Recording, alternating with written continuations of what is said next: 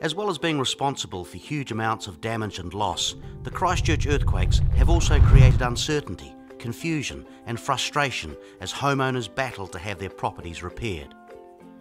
One solution to this problem is to opt out of the EQC repair program and have an independent company such as Fix It oversee and manage your repairs. Opting out from EQC and having your repairs done by Fix It is a great choice. We're the original opt-out provider with over 350 Christchurch homes repaired, so we have a good relationship with EQC and a better understanding of their processes. We provide you with a personal service and we're with you all the way through. For people new to the opt-out process, there are many questions about what's involved. Let's go through step by step and see how it works.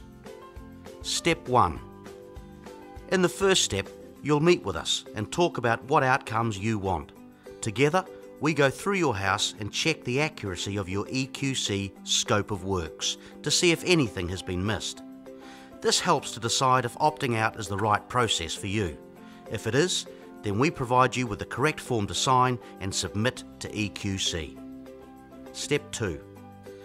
You submit the completed and signed opt-out form to EQC. This is a good time to contact your insurer if you think you'll need to move out while repairs are done. Step 3. EQC will respond to you to acknowledge they've received your opt-out form.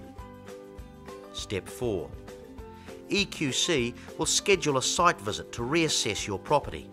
We'll also attend this meeting so we can assist you to get the best outcome. This is part of Fix It's commitment to helping you through the entire opt-out process. Step 5. EQC, yourself and Fix It meet on site to do a walkthrough of the property.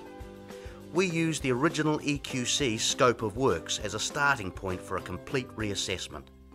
At this point, we will raise any items that we think EQC have missed, and they will make a ruling as to whether they will allow the item to be added to the scope of works. Step 6. EQC will provide you with a revised version of the scope of works, which should include all the items discussed at the site meeting. You then forward this revised scope of works to us. Step 7.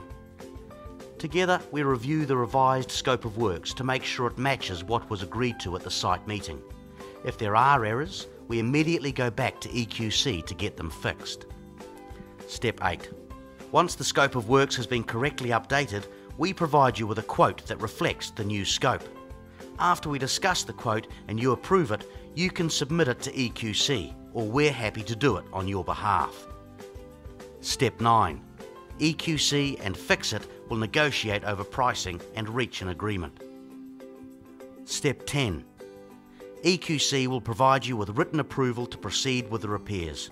You can then forward this on to us and the work can begin.